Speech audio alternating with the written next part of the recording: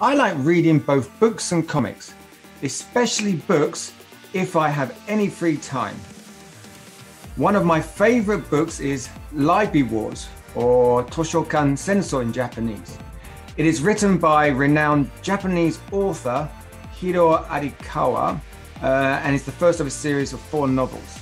The story focuses on a team of military-like librarians who keep hold of books and other materials in order to uphold the fundamental human right to knowledge, so that people have the freedom to read without consequence. In the book, the story contains lots of twists, action, and love scenes, so you won't be able to put the book down once you have started reading it. I devoured this novel in 3 days. There are, in fact, about 8 characters in this book, but my favorite one is Atsushi Dojo.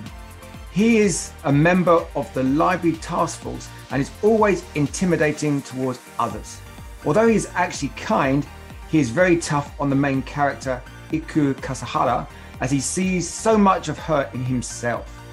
However, Atsushi is very cool and strong, and when Iku gets into a dangerous situation, he always comes to rescue her. I guess Atsushi is hard from the outside, but soft from the inside. So I like this personality. I also like to read manga for girls. I prefer to read the ebook version due to convenience, but I also have some in paperback. If I really like the story and it becomes one of my favorites, I tend to splash out and buy the book.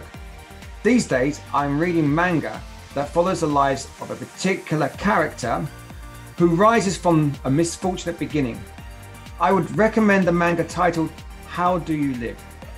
Written by Genzaburo Yoshino and first published in 1937, this book focuses on the life of a 15-year-old boy called Junichi Honda, nicknamed Koperu.